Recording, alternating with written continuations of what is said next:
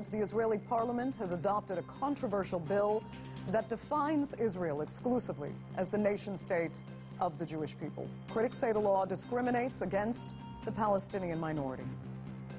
Joining me now in the studio is Alon Liel. He is the former Director General of the Foreign Ministry of Israel. Thanks so much for coming in. Thank you for having me. At the most basic level, we know Israel is a majority Jewish state. Why is it necessary to enshrine it in this law when it makes, rightly or wrongly, the non-Jewish minority feel this alienated? I don't have an answer, really.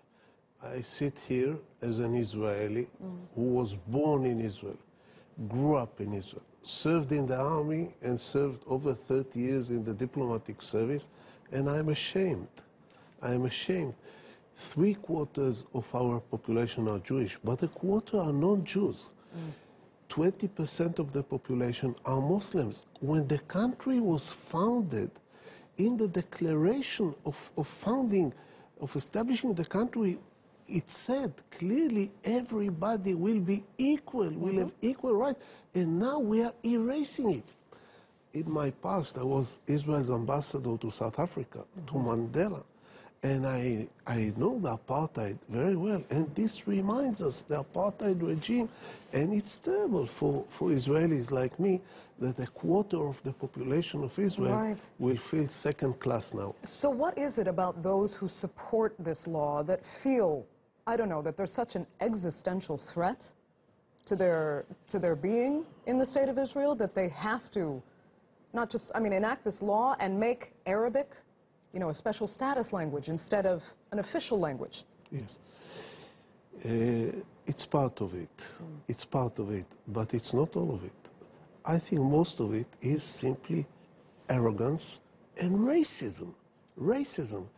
The issue of security is around, but there is no threat that inside the borders of Israel we will lose the Jewish majority. No threat at all. We still bring Jews from outside. Standard of living in Israel is high. Jews from France are coming now, from other countries.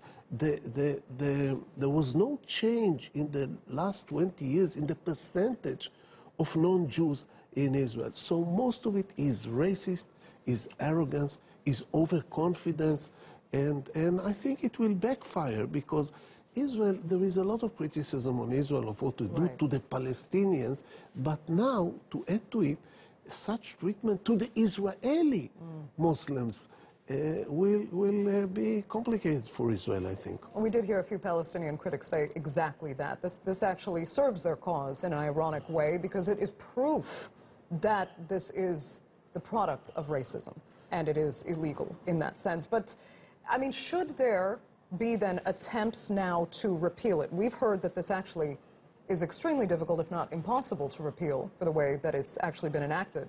But what would you encourage then people to do at the most basic level in Israel and as well as the international community?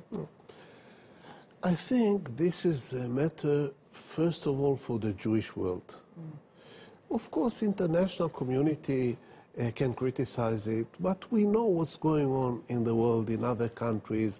Democracy is not very popular today in Eastern Europe, and we see what's going on in the United States under Trump.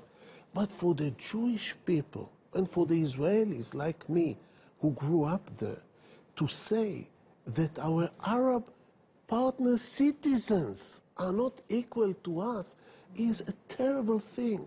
And we should fight it. And I'm not speaking on necessarily fighting it in parliament. In Israeli terms, in Israeli politics, 62 to 55 is a big difference.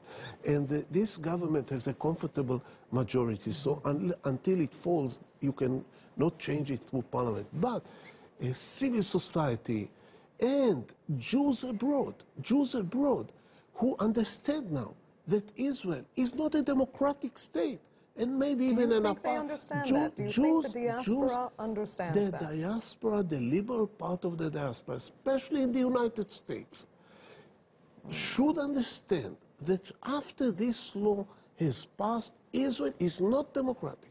And Israel is an apartheid state. And these Jews are liberals. They live in a democratic environment. They should criticize Israel. And I think Israel cannot afford such a meaningful rift inside the Jewish world, that a big part of the Jewish diaspora does not identify with the state of Israel anymore. Okay. Alon Liel, unfortunately, we're going to have to leave it there. Thank you so much for coming in. Bye-bye.